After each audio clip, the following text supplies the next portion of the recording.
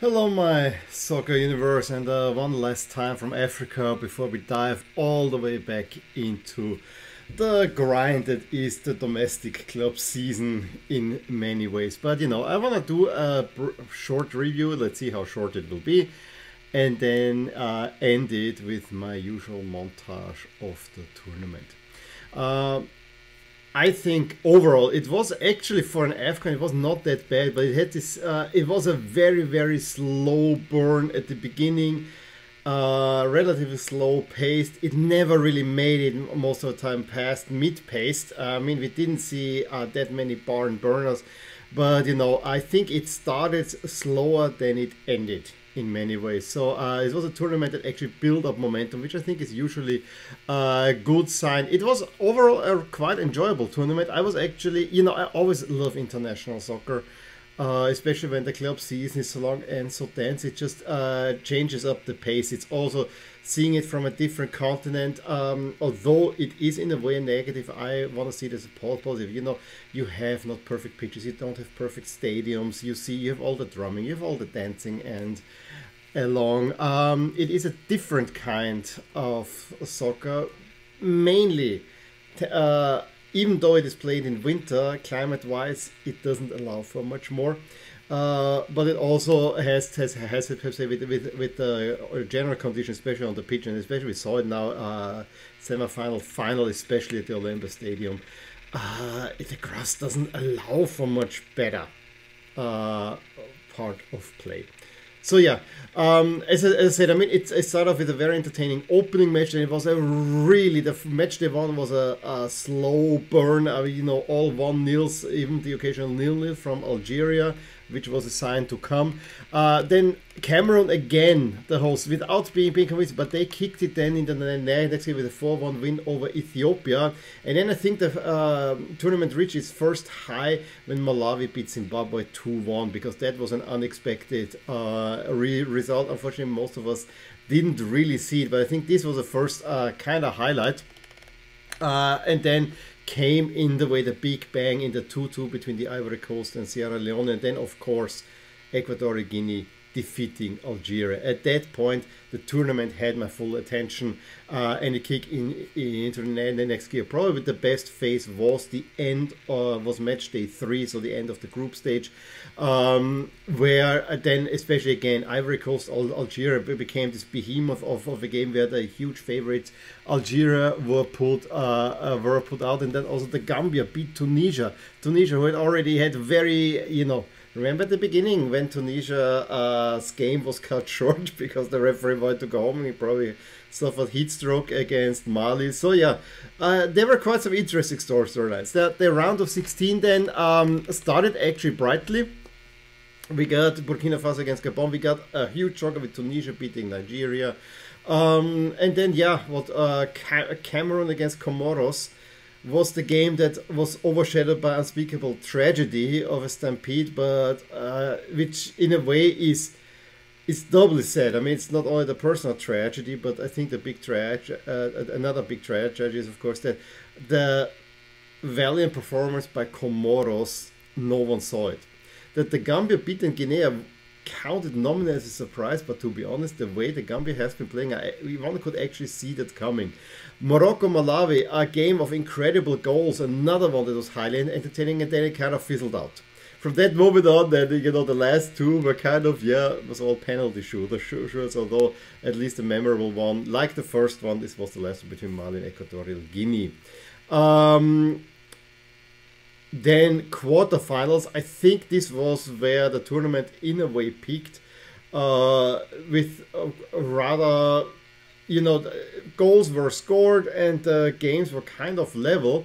And I think the big peak was in a semi-final between Senegal and Burkina Faso. And from that moment on, 2-0-0s and a third place playoff that no one was watching, and all ended in penalty shootouts. So yeah, I kind of gave you already with just a quick summary of the tournament event, a big rundown of positives and negatives in the tournament. I would say we look at individual team performances as well. I usually, as I did with the Euros and other tour tournaments, if you've been following my blog, I've done that before. I give kind of the grades of the individual team performances based on pre-tournament probabilities. And so what I did is I took all the probabilities for each reaching each particular stage in a tour tournament. Then if for each team based on their draw and of course based on the rating. And then you can see, okay, this is how probable it is that they reach the final, that they reach the quarterfinal, round 16, finish dead last in the group. And then I look, what's the probability of exceeding this performance that they actually finished on? And then the probability or the chances that they had pre-tournament of falling short of that performance, so doing worse. And then basically I did the one, I did probability of doing worse minus probability of exceeding, and that gives you a performance measure, which you have here next to, and then I try convert it into a letter grade, and we see the winner Senegal have the highest rating, which is usually what happens unless there's a huge upset.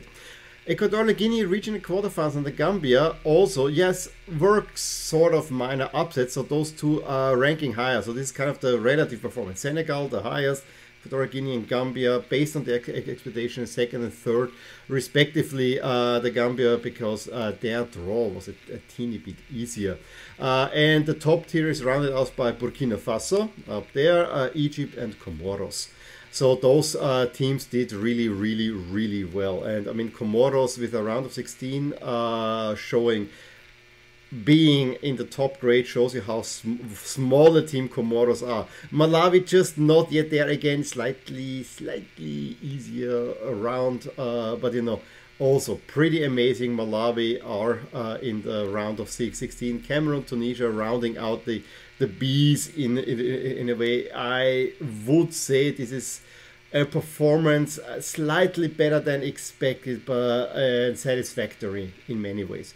Then C's is more or less performing as expected. Sudan finishing in third place. Sierra Leone also finishing in third place, but not making it out of the group. Gabon, Cape Verde, Morocco, Guinea, yeah, all there. Morocco is really right at the point.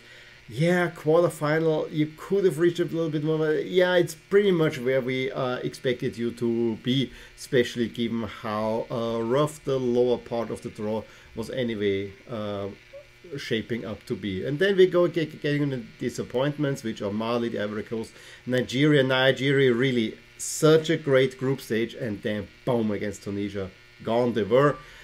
Ethiopia, Mauritania, you know, the rest is all the teams that now finished last in the group. They always have a disadvantage, so you are automatically kind of low down there. But really low, of course, Ghana and Algeria, both of which have to count as the disappointments of the tournament. And Algeria were the pre-tournament favorites. I need not say more. So that was kind of my review and grading of the teams. And as I said, I want to leave you now with a little montage to relive the tournament once again, to see the wonderful jersey matchups, or not so wonderful in terms of Senegal against Cape Verde. But other than that, a little taste of the AFCON in 22 in Cameroon. And I will see you on the other side.